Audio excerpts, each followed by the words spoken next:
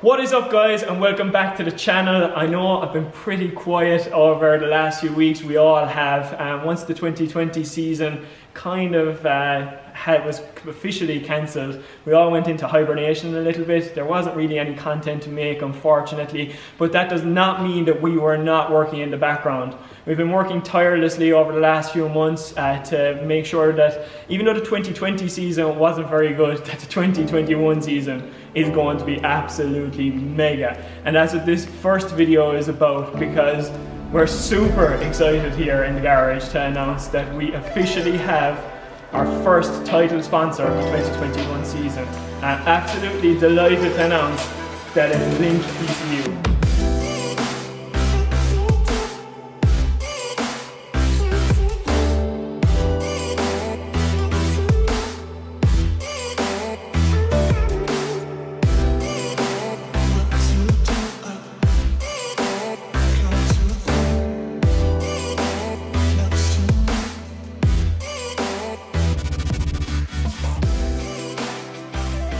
So guys, I said that we have Link ECU on board for this season. Absolutely delighted about that. But what does that mean for us? Basically, we are going to be fitting 3 of these ECUs to the cars. And this is the Link G4X Fury ECU, the absolute top of the range at the moment. And we're absolutely delighted to be putting these ECUs into the car. It's going to be absolutely amazing. So I guess the real question is, why do we need Link ECUs? What benefits do they give us over the traditional standard ECU that comes in a car, or what's in our cars at the moment? In mine, Motec ECU, PAS and Pexi Power FC, and the same with Shane's. So basically, I brought Shane in here because he knows a hell of a lot more about any of this stuff than I do. I'm absolutely clueless with everything. I know the basics, but that's about it. So basically, Shane, over a bog standard ECU, what would the benefits of an aftermarket ECU give you? So basically, with an ECU like this, we're very limited in what can be changed in terms of parameters like fuel tables, ignition tables. They won't have boost control. They're very limited in what you can change and what they can monitor actually also as well. So what you're basically saying is, if you bolt on a few aftermarket parts like a turbo, exhaust, intercooler, and you have a standard ECU, you're very limited in what you can actually change. You're not going to see the real benefits to those bolt-on performance parts unless you get an aftermarket ECU. That's right. Like, you can do it, and it has been done, but you need like with a lot of cases, you'll need an external boost controller. You'll need an external, maybe an air-fuel ratio gauge or a wideband lambda kit. So you're saying it gets complicated. It does, and it gets expensive. It gets expensive as well, because if you're buying external kits to monitor everything, you almost have the price of a good ECU like you have here. Exactly, yeah. So, and then basically, then if you go from a standard ECU, then the next step up is kind of outdated options at the moment, like the Power FC or the Motec ECU. That's probably in my car 15 years old at this time now. So what is the update in technology, and what are the benefits that we are going to see now from going from that old technology to the new Link ECU technology? There's actually an awful lot. So from what we have at the moment, which are 20-25-year-old ECUs, in the ECUs we currently have in the car, we can make changes to fuel tables, ignition tables. They can do boost control, but maybe not so well. But there's no protections in our ECUs at the moment right now. There's nothing at all. Like, they don't monitor fuel pressure, oil temp, any of this kind of stuff. So like, if you have, for example, a car that's boiling, or that there's a major internal malfunction, the ECU doesn't know about it. You're basically you're relying on the driver to be looking at the dash and the clocks that are in front of them. Yeah. And when let's be honest, when we're all driving, we're definitely not concentrating on what the gauges are saying. We are looking at the road ahead of us, our competitor beside us, and that's what we need to be able to focus on. So what you're saying is then that these Link ECUs actually have that all built in, and those necessary parameters then that you can set them while you're getting the car mapped, and they will protect your engine, which, let's be honest, all of our engines are extremely expensive. You definitely do want to protect them. Yeah, basically, yeah. So we can set up parameters to either shut the engine off or kill the power if it meets a set oil temperature or oil pressure, or if you're lowering fuel pressure, for example, it'll compensate and either cut your power or cut it off if it thinks there's going to be a major malfunction. Awesome. it has the same spec and more than the previous Link Extreme, and this actually has built-in wideband oxygen control, so your wideband oxygen sensor can actually be controlled in the ECU instead of an external controller like you needed previously. This ECU really does best suit a 6-cylinder. It will do 6 ignition drives, 8 injector drives, and it will do sequential injection and direct spark for a 6-cylinder. So it's absolutely perfect, and it will take 2 knock sensors and 2 trigger inputs from a camshaft or a crankshaft. So it really is best suited. It is an absolute top range ECU for a 6-cylinder. So basically ideal for the RB that's in your car at the moment. Or what you might be fitting in the next couple of weeks. Oh, we won't say that now. But it's still, that just because it's perfect for a 6-cylinder doesn't mean that we can't adapt it then for our SR20s either, because it's actually going to be probably overkill for our SR20s, and it's really going to be making sure that we get the best out of them. Even a 3-rotor, anything. These universal wiring ECUs, you can literally wire them to anything. You know, you can put them to whatever you want. You know. Awesome. So guys, that's basically on a basic level what these ECUs will give us over the traditional ones that we have. So really, they're a major step up in the technology. Now, after this, we're going to discuss the new dashes and the benefits that those give us too. So we just spoke about what the ECU can do and what it can monitor, but that isn't much good if you can't see it as a driver either. Yes, it will stop you and it'll warn you and everything like that, and it might even put the car into limp home mode if you have those parameters set. But what you really need to be able to do is to see all this information on a dash too, so that you can then troubleshoot if something is wrong or what is wrong, rather than the car just going into limp home mode and you not knowing. So Link have kindly supplied 3 of these Strada 1.2 dashes for each of the cars, so that we as drivers can see then the parameters that the Link ECU is outputting for us, and we can monitor everything from the driver's seat too. Shane, what kind of parameters can these show us as a driver? Basically, anything that the ECU can see, we can see. We can see in the driver display. We can configure the colours of shift lights or RPM, even the lights on the side. You can have them to different parameters, different colours at different limits and stuff. But I think the biggest thing is simplicity for these for us for wiring. Instead of before having 2 coolant temp sensors, one for a gauge or a cluster and one for an ECU, basically now we're wiring everything into the ECU, and there's only 4 wires then completely going into this dash lock. It'll be a live, an earth and 2 CAN wires. So basically anything we can wire into the ECU, we can monitor on this dash via 2 wires, which is incredible. That's absolutely amazing. Yeah. So what you're saying is like oil temperature, oil pressure, water temperature, as you said, because the Furies have lambda control as well, that we can see those as well in the ECU, and everything else, and all those shift lights as well, as you said, as a driver in front of you, you know that when you're getting close to red line, it's this dash is going to be telling you about it as well. And I thought as well, this is the motorsport version of this clock, but also I think Link also to street version, which is even cooler. So these lights on the side then would be what would it be like? Your turn signals, your oil pressure, your main beam, dip beam for your headlights. That's absolutely awesome. So this kind of stuff isn't just for the motorsport world. You can also adapt it to have it in a pretty crazy street car, I would say. And also just to note that this is the new 7-inch dash, which is absolutely monstrous compared to the 5-inch dash that came before it. We saw it, like, it doesn't look much now in my hands, but when you compare the 2 of them together, it's crazy the size difference. They're barely going to fit in under our clusters, I think, and it's going to be an absolutely amazing addition to really bring up these 30-year-old cars into the 21st century. Another thing worth mentioning also is that some motorsport dashes are just receivers. They can just display information that they receive from the ECU, but these are actually transmitters as well. So if we run out of inputs in the ECU for whatever example, if you had an exhaust gas temperature sensors or whatever, if we were out of inputs in the ECU, we can actually wire those into the dash, and they will go on that same CAN bus line to the ECU.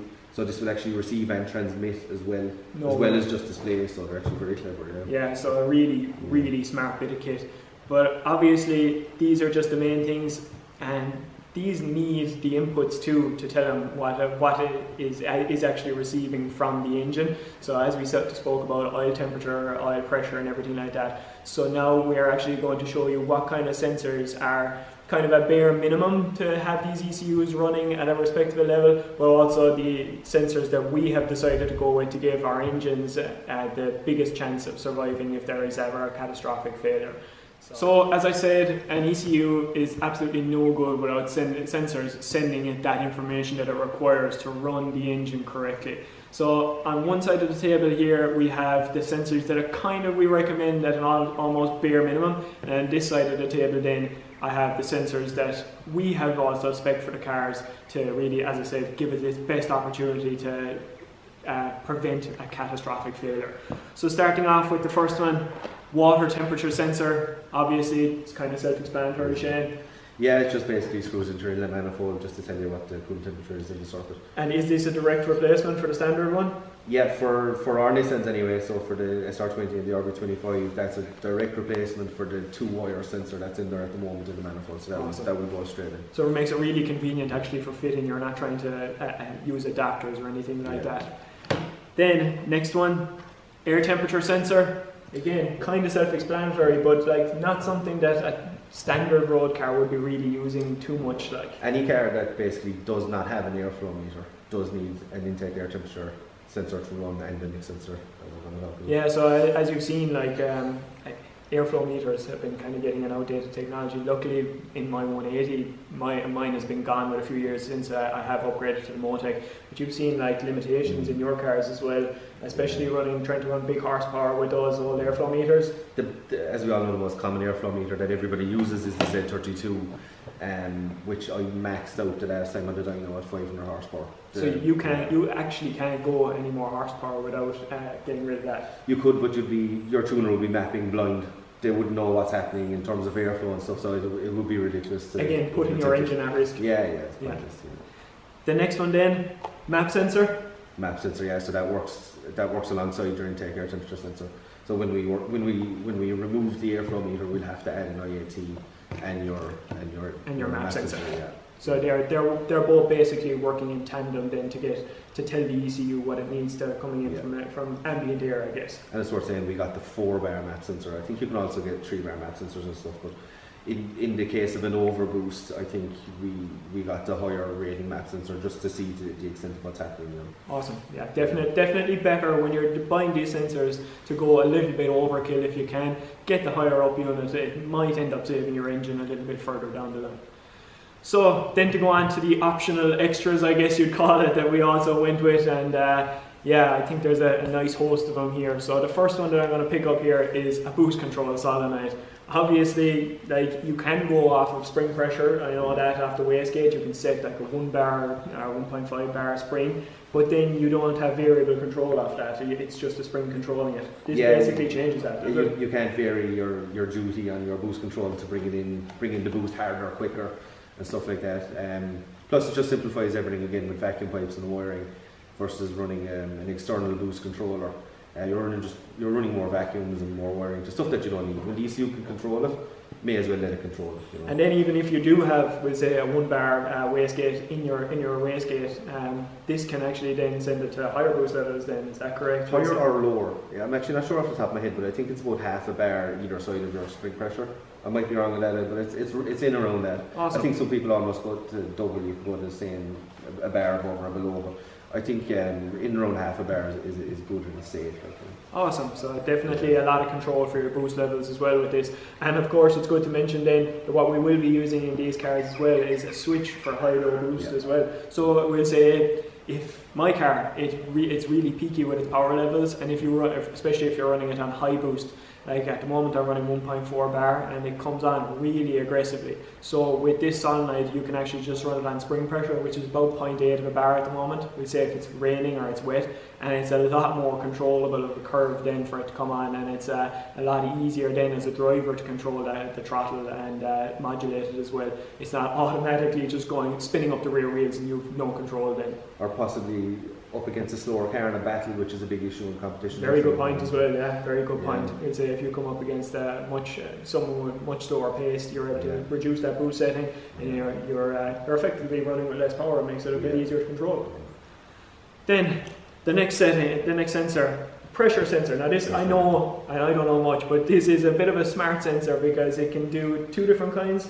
fuel, it'll do fuel pressure and oil pressure. So it's the same sensor for both of them then. Yeah. And yeah, really nice to have it. Like we just took our little analog gauges out of our fuel pressures, I know, and this is going to do it, and it's going to display it to the dash as well, which is awesome, isn't it? Yes, and it's worth saying it has a range of 0 to 10 bar, which wow, is that's quite huge. high, because a lot of the aftermarket gauges only go to like 7 bar. Yes. So like a lot of built engines with tight bearing clearances will have that oil pressure and higher from a cold start. So you do often wonder, you could have 7 plus, it could be at 10 or 12 bar. You don't know. Yeah, you don't know. So that's absolutely awesome. And again, it goes back to my point: buy a quality gauge or a quality sensor, and you will know that you will. It's definitely going to help you in the future at some point. Next one, knock. I'm going to be honest, I have absolutely no idea about knock. I don't understand it. Shane, can you give a quick basic explanation? A very basic explanation is it's detonation, it's pre-ignition. So your combustion is happening at the wrong time in the cylinder, generally before the piston reaches TDC, which is it's fatal for your engine. It's the biggest killer for even damage to heads or crankshaft or conrod bearings and stuff like that. Knock. A lot of people don't run knock sensors, but I do think it's critical. It could detect a conrod bearing or a slight timing issue, or it could pick up on something very early, and you could save your engine in the long run having these. That's also we're saying I have 2 with the 6-cylinder and you only have 1. And am I right in saying that a tuner actually listens to knock in his headphones when he's tuning? Yeah, so exactly that. So you can monitor that constantly as we're driving. That's absolutely crazy. Like, so you don't need a tuner there. Your ECU is able to listen to that. Listen to that. So obviously the tuner, you need a good tuner to set it up initially, I'm guessing, and then after that, then the ECU knows, okay, this is going out of spec or it's still in spec, and it'll tell you then on it. Right? Yeah. And then the biggest box for last, I said the Fury had an extra feature that the Extreme didn't, and this is what it's all about, yeah? Yeah, so it's the LSU 4.9. There's 2 versions. There's an LSU 4.9 and a 4.7. This is the newest 4.9. I'm certain that the Fury actually needs the 4.9. I'm not sure if it'll run on the 4.7, but if we can get the 4.9, we may as well get the 4.9. Get the best we can while we can. So this will monitor our air-fuel ratios as the cars are running. So your standard lambda sensor is very limited in what it can see off your stoichiometric air-fuel ratio, which is 14.7 to 1. So if your car goes rich or lean, a normal lambda sensor really can't monitor it only under a small window. It's either above or below the window, you don't know how much. But these have a very broad range of what they can monitor in terms of air-fuel ratio. So again, for tuning and for reliability, the ECU can monitor it constantly, and it will do closed loop control. So if there is something happening, if it's into too much or too little fuel in the exhaust, it will make changes to fuel and ignition to compensate. So it's actually changing the map on the fly almost, because it has this input. Yeah. Otherwise you wouldn't be able to. Yeah, sure. This is what tuners screw into your exhaust anyway, which is what most people just screw in for tuning and take it out again. Yeah. But at least now we can leave it in, and the ECU can constantly close loop, make changes to fueling and ignition to suit the current air-fuel ratios we have and the lambda reading in the exhaust versus what it was just on one day. A benefit from that is like if it was a really cold day when we were actually running, and it was a hot day when it was mapped, the ECU will be able to kind of make those changes.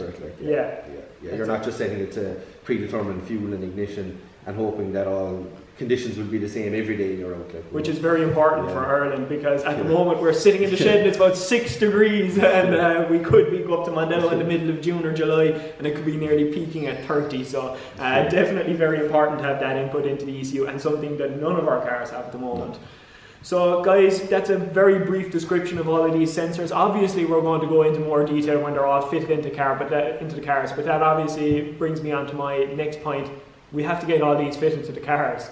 I definitely can't do it. Shane might have some hope, but yeah, we need a professional to be able to do this for us and create bespoke wiring rooms for all 3 cars.